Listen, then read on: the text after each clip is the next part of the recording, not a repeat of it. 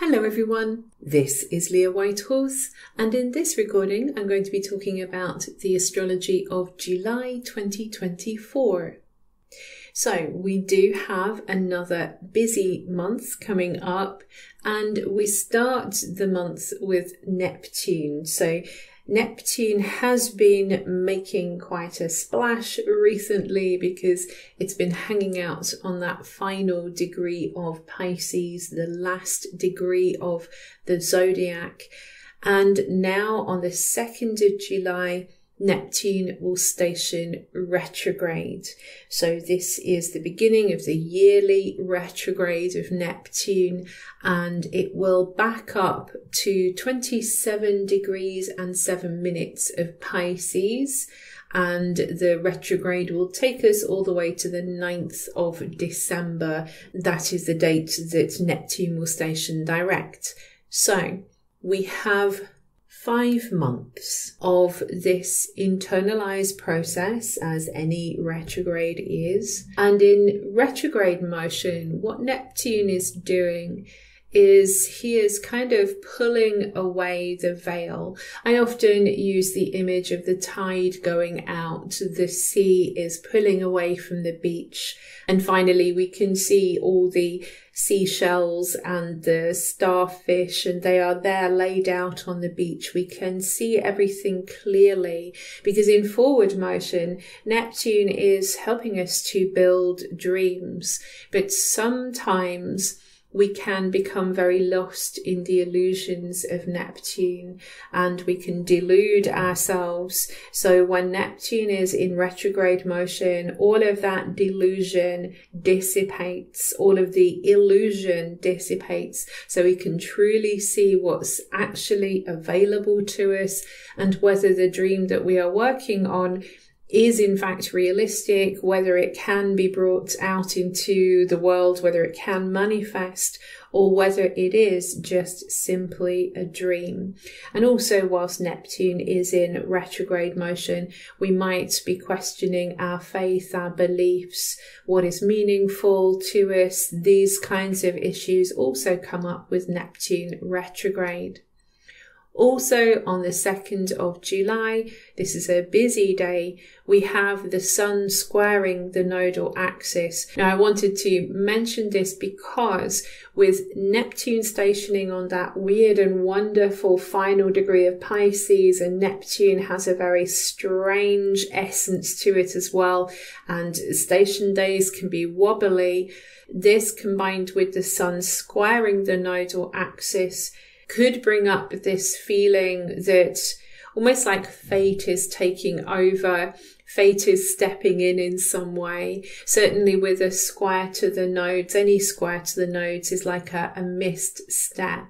And with the Sun, often there is this feeling that maybe we have misidentified a purpose, or we have aligned ourselves too strongly with a certain self-concept, with a certain way of seeing ourselves.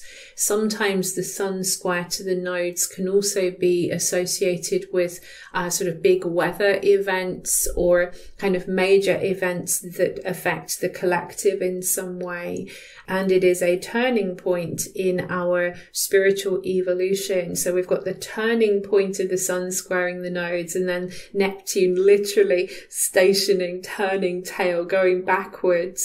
So there is a lot here about some kind of feeling of fatedness, feeling of spirit stepping in, giving us some sort of guidance here. Now also, whilst we have Neptune stationing and the Sun squaring the nodes, we're going to have Mercury moving out of Cancer and into Leo. This is also on the 2nd of July, so there's a lot going on this date. Now, Mercury will go through Leo and enter Virgo, but it is going to station retrograde in Virgo and come back into Leo. So basically, we are going to have a longer period of time with Mercury in Leo. Generally speaking, Mercury in Leo, anytime Mercury changes signs, it changes how we are thinking, and it also changes what we are thinking about, what we are talking about.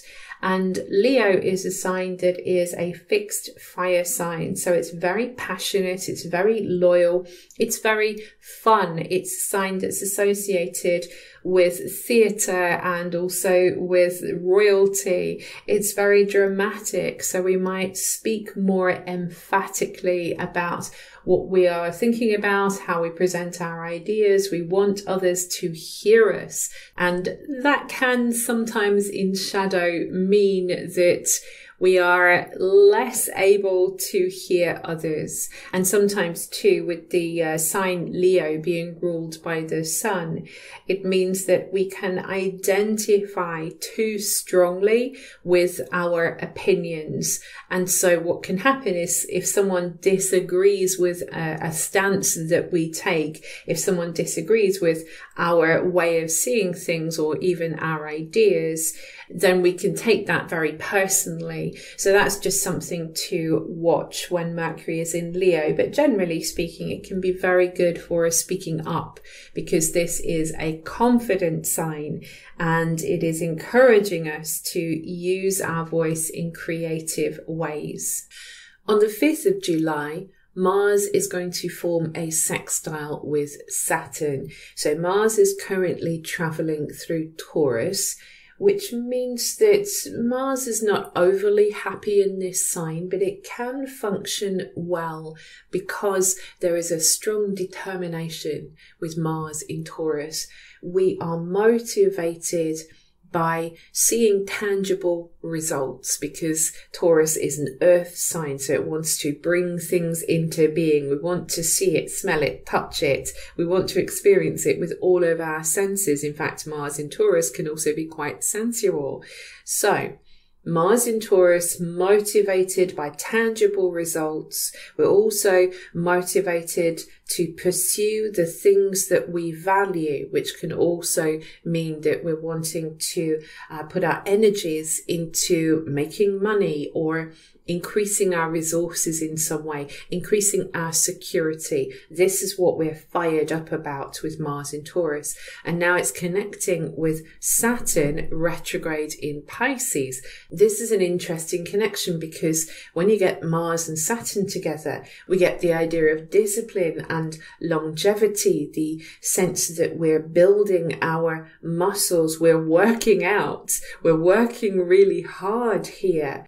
And Saturn retrograde in Pisces is busy doing this inner work, asking us to address these limitations that are stopping us from manifesting our dreams, which is what Saturn in Pisces is all about, giving us the structure that we need to be able to bring something into being. So now we're motivated to push through these internal walls, to stop ourselves from being stopped by our own inner saboteur. We're fending it off and instead getting excited about this long-term plan that we can now see ourselves being able to work towards. Now, this is also the date of the new moon in Cancer. So this is when the moon and the sun meet in the sign of Cancer. It's the beginning of the lunar cycle and it's a seed point. So we have the idea of the conscious and the unconscious coming together, and we have this new beginning, which is centered around the themes of Cancer, which is associated with home, family, domestic life, how we feel deep down. This is a water sign and it's all connected to the past, our childhood, our history. Something is starting here that is going to hopefully allow us to feel more comfortable, to feel safer, to feel emotionally supported. But there is a bit of a challenge coming from Ceres at 14 degrees of Capricorn. The new moon is at 14 degrees and 23 minutes of the sign Cancer. So we've got a very close opposition with Ceres. So that means that we may be feeling some kind of stress or tension between our work life and our home life. And it kind of captures my attention because we are going to have this month a second full moon in Capricorn. So it's almost like we're getting a lot of emphasis on work and home and getting that balance right. We had a full moon in Capricorn at the end of June, which was at the beginning of the sign Capricorn. And now we're coming up to the full moon in Capricorn this month, which will be at the very end of this sign. And right in the midst of it, the new moon, where we should be able to make some kind of new start. We're still having this similar tension coming through between the two signs, Cancer and Capricorn. I will be talking much more about this, doing a complete reading on this lunation and all lunations over on my Patreon. The links are below. It's also going to be available for my Substack subscribers as well. We follow the new moon in Cancer with Jupiter forming a sextile to the North Node. This is going to be on the 9th of July.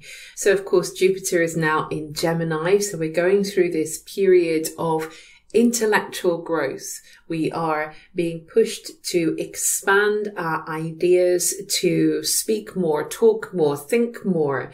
There is a push towards being more adaptable, to be more communicative with Jupiter in Gemini. And with the North Node in Eris, it's encouraging all of us to embrace our individuality, to be more courageous about sort of pushing for what we want in life. Eris is a very brave and pioneering sign. It is associated with kind of taking bold action. And so if we have Jupiter and Gemini in a sextile to the North Node, then we see that there is some kind of opportunity to make things happen via communication, via making some kind of decision. It could even be that we have a piece of information that just drops into place and suddenly it unlocks everything. We see how we can step forward. We see how we can pursue the goal. So this is a really interesting and helpful aspect. On the 10th of July, Pallas will station direct in Scorpio. So Pallas has been retrograde for a good while now. She started off in Sagittarius, went back through into Scorpio. And so she's been kind of looking at internal patterns in Scorpio related to our shared resources, how we connect with one another on a deep level. She's been looking at patterns around our fears very specifically. And now she's saying, okay, I've revised the strategy. I've looked at these patterns. I understand this better now, which is interesting with that Jupiter connection to the North Node. I understand things better now. And so now we're going to put this new strategy that I've come up with into practice as she starts to move forwards again, so that we can resolve any problems that we have with one another, particularly when it comes to our shared resources. Now, this is followed by Venus entering Leo on the 11th of July. So that kind of makes me smile. It makes me think like we've just sorted out the problem. Who is going to pay for what? How are we going to sort of figure out our income and our expenditure together? How are we going to get closer? How are we going to overcome these fears that are stopping us from really bonding kind of mind, body and soul? So we're doing all this really heavy, intense stuff with Pallas. And then Venus skips into Leo and says, okay, enough of this. When it comes to our relationships, enough of this. Let's just have some fun. And Mercury obviously has already been thinking about this because he's recently gone into Leo. So now Venus goes into Leo and says, I want to have some fun when it comes to our time together. When Venus changes sign, she changes how we approach our relationships. We could also just say the things that we love as well as the people that we love. It changes how we express happiness. It changes how we approach our money matters. So Venus going into Leo, then we have this bright spotlight moment. We are wanting to be seen and heard again. We want that attention, particularly in relationships. But this is a very generous sign. So we also want to give attention. We're more inclined to treat those that we love as if they are truly special, which obviously can feel really nice. The shadow is that, yes, Venus in Leo can be a bit of a prima donna if she doesn't get the attention that she's looking for, or someone kind of rejects the attention that she is showering on somebody else. So of course, every placement, every movement always has these shadow expressions. But generally speaking, we are a bit more confident with expressing what is going on in the heart. And that can also translate into art and creativity as well, because this is the sign that is associated with creative self-expression. So, and Venus is associated with aesthetics, things that are appealing, things that look beautiful. So if you are artistically inclined, then this is an ideal time to really use this energy. But also for all of us, we're prompted to approach things in a more creative way from the heart. Trust your heart to create something beautiful that is there to be seen. Now, I mentioned as well that Venus can be associated with money. So with money issues, the sign Leo, again, is more confident, more inclined to take a risk. So we are more likely to invest. And we could say that in all ways. We're more likely to take a risk to invest in what we love. Now, that can be really good because sometimes we do need to take risks in life. But however, there can be a tendency to take a bit of a gamble when Venus goes into Leo with money. So just to be conscious of how much you're spending, you know, if you want to play a game of poker, or if you want to put a bet on some match that is happening, some football. I think there's football on this summer. So, you know, if you want to take a bet, great, but only spend what you can afford to lose. Now that is extra emphasized because a few days later, Mars is going to conjoin Uranus in Taurus. So this is Venus's sign, the sign that is associated with money and resources. And Mars and Uranus, when those two get together, we can have shocks and surprises. Nothing goes to plan when we have Mars conjunct Uranus. Now, positively, this can encourage brave new action, doing something completely different, unexpected action. And that can help to free up energy or free up resources. So this can be a very electric energy that kind of blasts us free from where we've been quite stuck. But the other way this can go is particularly if we're feeling angry and frustrated, this energy can become very wired, very anxious, and we can be very impulsive. And we get this split-second action that has wild, unpredictable results. So this is why we need to be conscious of what is going on around this time and how we're feeling around this time. Also noting that if you are having a transit of Uranus, so in other words, if you have planets or points around 26 degrees of Taurus, Scorpio, Leo, or Aquarius in particular, if you have something there, then this Mars connection to Uranus is an activation. So even if the transit that you're experiencing is going to be a few days later, or a few weeks later, Mars is going to bring that forward. So just to bear this in mind. And so this is for all of us too, that Mars is activating Uranus in Taurus. And we are coming towards the end of Uranus and Taurus. We're not there yet, but Uranus is now traveling these final degrees of this sign. So it's almost like there's a sense of it's getting impatient now for this to be done, that we need these new ways of using our resources. Maybe we're actually finding new resources. We need to change the way we distribute money or the way we earn money. We need to change the way we're farming and using the land.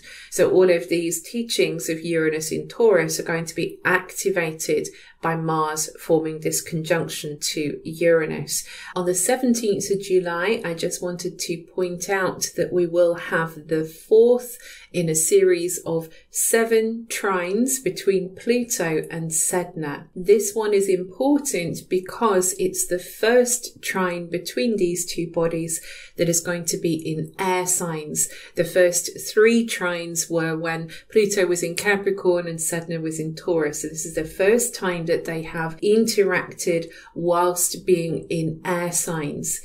As we're dealing with 2 very slow moving bodies, particularly Sedna, who has an incredibly long orbit of around 11,000 years, this is a background trend, but it is important to be aware of this because these 2 are working together to transform our world, transform our societies, transform humanity through the evolution of consciousness. So the transformation is Pluto, the evolution of consciousness is Sedna. Now coming to a transit that is going to be felt more on a personal level, I'm just going to mention that this is also the date, the 17th of July, when Mercury will go into the shadow zone of the upcoming retrograde period.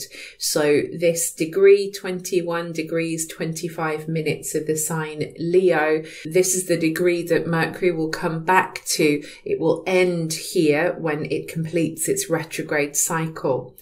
So that just means that now we're in a period of time where we're likely to revisit whatever is coming up around this time, particularly whatever thoughts, whatever decisions, whatever conversations. These are the things that we're going to be coming back to. So just to pay attention to what is occurring around this time. On the 20th of July, Mars is going to form a sextile to Neptune just before it enters Gemini. So Mars sextile Neptune, this is going to involve once again these anaretic degrees. So this is 29 Taurus, 29 Pisces. 29 Taurus sometimes has some associations that are challenging because it's connected to the weeping sisters of the Pleiades. And so it's a degree that we can associate with feeling sad, sorrowful, that it's connected with loss or grief in some way. However, this is a positive, helpful connection. So it kind of feels like we are in a position to overcome our sorrows through transcending Neptune, this earthly experience. We don't want to get too stuck in the fury or the frustration about loss when it comes to what is happening in our material world. Instead, this is expansive energy. It's almost like Neptune is saying life is full of ebb and flow, loss and gain. Sometimes you win some, sometimes you lose some. If you can accept that, if you can make peace with that, that is going to keep freeing up a lot of energy, and it'll direct you to where that energy is best spent. So often when we get Mars sextile to Neptune, there is the potential for us to take action on our dreams or take action on our intuition. Intuition is supercharged right now with Neptune on that final degree of Pisces. So if we're listening, then we may find that there is something we can do, Mars, to really secure ourselves for the future. So then Mars goes into Gemini. So it's getting out of the sign that it's been finding a little bit of a challenge, moves into Gemini, and there is certainly a sense of things speeding up again, because this is generally a fast moving sign. It's an air sign. It's ruled by fleet-footed Mercury. So Mars going into Gemini activates the mind. The mind is now the tool. Mars is associated with tools, the things that we use to make things work. It's also associated with engines and rockets and all the things that are mechanical. It's your car. One of the things that we do have to be careful of when Mars goes into Gemini is the tendency to drive too fast and to get really impatient on the roads. You know, there's a potential for road rage, especially when Mars meets Jupiter later down the line. But we just have the idea that because Mars is moving into Gemini, we are now changing the way that we approach our goals. We're changing the way that we go after things. And the way that we can achieve what we set out to do to get the win that Mars always wants is via Gemini themes, communication. So we're actively starting a dialogue. We're initiating connection with Mars in Gemini. Mars in Gemini knows that having a discussion, getting people around the table to talk about stuff, this is going to help us to achieve our objectives. There's also the motivation to learn, the motivation to read, to think, again, to discuss, to get information. The challenge with that is that sometimes the mind can be working so quickly, we can make very impulsive decisions, or we can snap in our conversations with others, because again, Mars is kind of not worried about, how he says things. He's just like, do this, do that. And so sometimes that can cause conflict, or we can be more reactive to what other people say to us whilst Mars is going through Gemini. On the 21st of July, we will have Eris stationing retrograde. That is going to be until the 11th of January 2025. So we know that Eris in forward motion, she's always kind of, here is the elephant in the room. I'm just going to disrupt things until you actually deal with the problem. I am not the problem. I am pointing out the problem. That is what Eris is all about. Now, in retrograde motion, like any retrograde, this is then internalized. So we're now asked to look at what is this discord within? What is this disharmony within ourselves? This now is what needs to be addressed so that we can be more independent Aries, so that we can free up energy, so that we stop caring so much about what everybody else thinks and actually do what we need to do for ourselves. Not in a selfish way, but just in a way that means you can live your life as you would like to live it. We're also going to have the full moon in Capricorn. I mentioned this earlier. So this is the second full moon in Capricorn this year. It's going to be at 29 degrees of Capricorn. So this is a very animated degree. Once again, we have that urgency. And as I mentioned earlier, we're going to have Pluto coming back to this degree as well. So we're getting this whole feeling that some kind of conclusion that we're coming to around this time, or big decision that we're coming to around this time, is going to be tested by Pluto, and it's going to be transformed by Pluto. But it is interesting that we're also going to get that sextile to Neptune there on the anaretic degree of Pisces. So the sextile is once again an invitation for us to feel our way through this. Capricorn is a sign that's very much a realist, and I'm only dealing with what I can see in front of me. I don't want to entertain these airy-fairy ideas. But now the connection between the moon and Neptune is saying that it's very important for us to follow our intuition, to allow our intuition to guide the decisions that we're making around this full moon. Again, I will be doing a full analysis of this chart over on my Patreon and also for Substack members. Moving to the 22nd of July, Mars will form a trine to Pluto. It'll also be conjunct Sedna as well. So basically, Mars is going to activate that Pluto Sedna trine that I was talking about before. So it might be interesting just to pay attention to what comes up in the news around this time, what stories are being talked about, particularly when it comes to anything that is involving how we communicate with one another. It might be, big news stories that are about the state of journalism or about the state of the media. There also might be a lot of conversation about elections. elections, because Aquarius can be associated with politics as well. So I'm just kind of feeling that there's going to be a lot of maybe heated discussions around these matters that could be divisive, but at the same time, there is a way for us to find a way to connect. If we transform the way that we are thinking about things, if we allow ourselves to see the other side, then maybe we can forge really powerful, really strong links with one another, with Mars trine to Pluto. This is also the date that the Sun is going to enter Leo, again 22nd of July. So now the Sun is in its own sign, happy to be there. So we now get an extra shot of this powerful Leo energy. We're once again speaking about Leo themes. This is creative self-expression, children, dating, drama, fun, royalty, actors.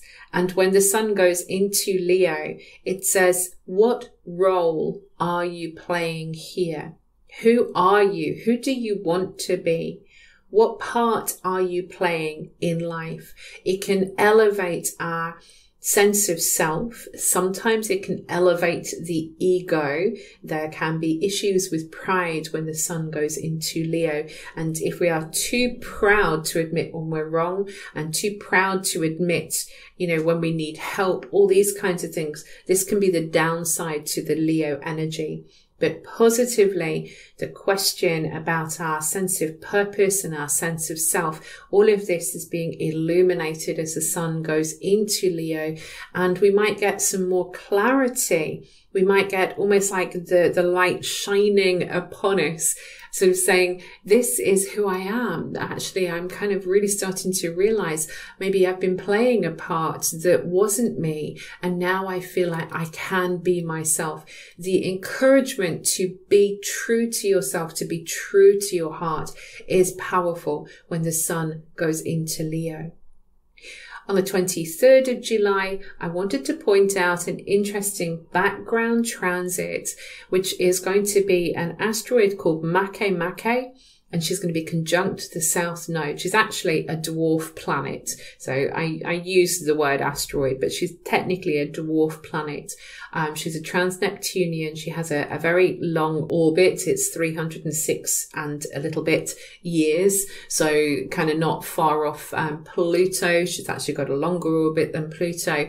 So Makemake is once again another of these bodies that is associated with the collective movements.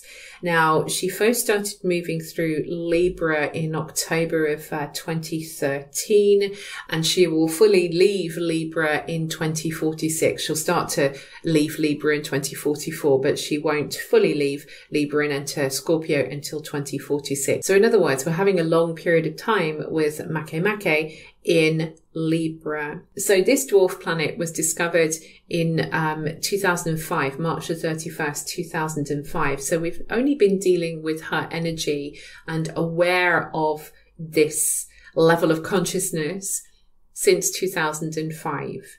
Once a planet is named or a body is named, that is when it comes into consciousness. When you give something a name, it's like it's ensouled, it's given a spirit, life. A name is life.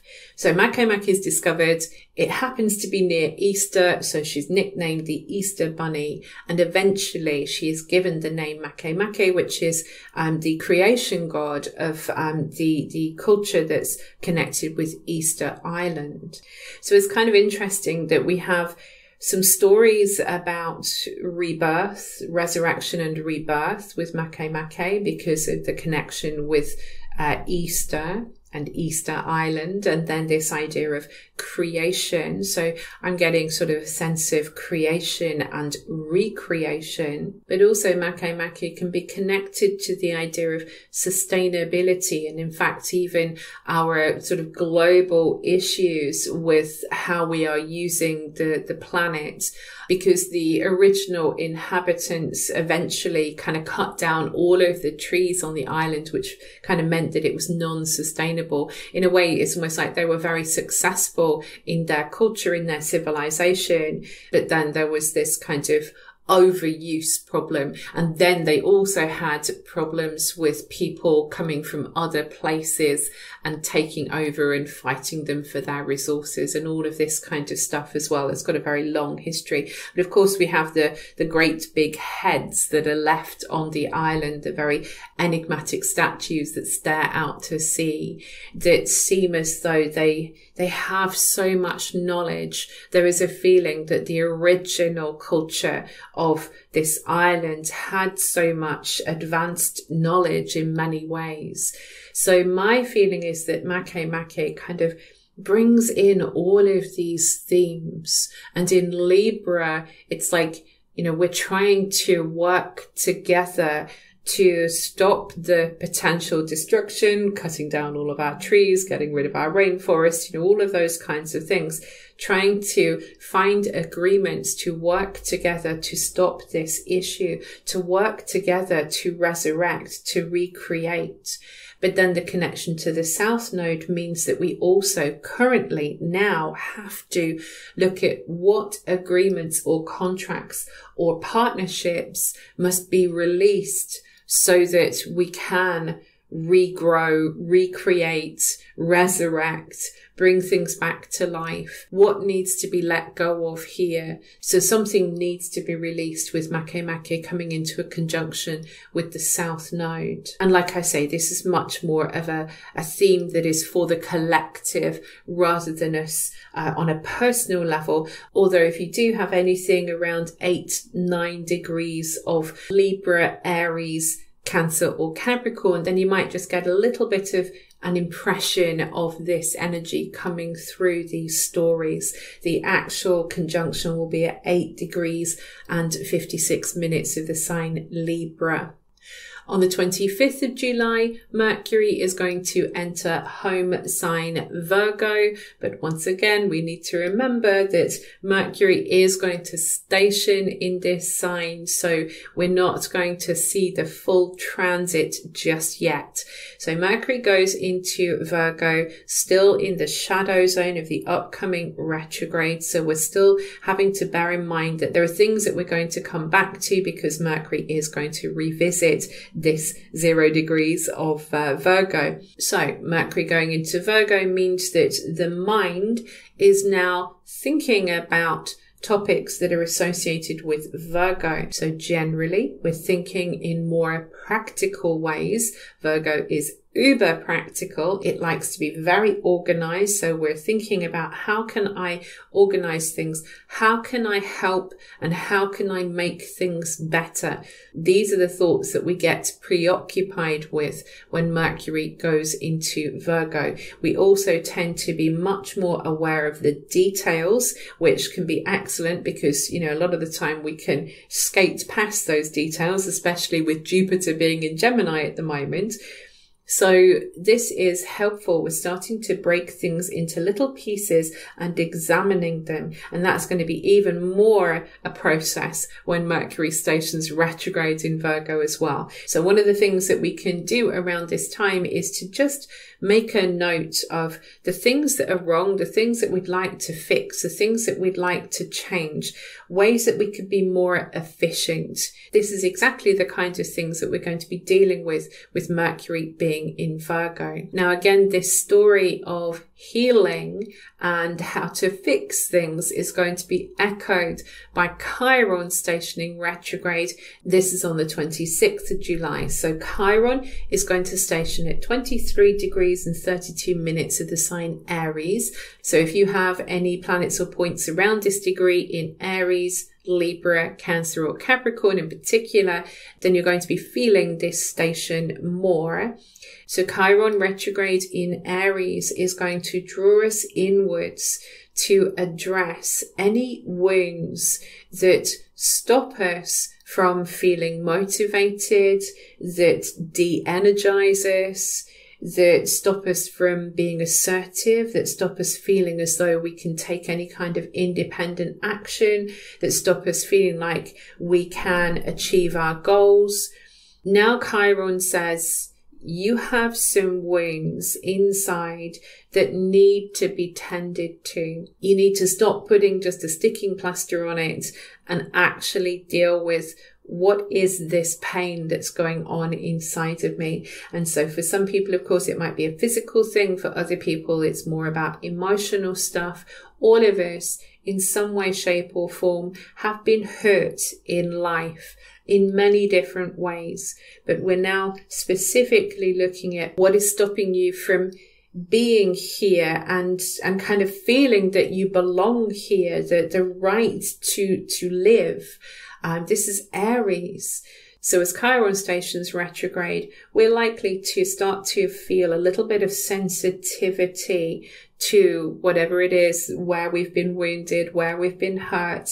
We might feel as though we're lacking in strength, again, physically or emotionally, we're lacking in strength. This is where I have a weak point and it needs working on. So there's a vulnerability there that Chiron stationing retrograde is just going to start to tap into.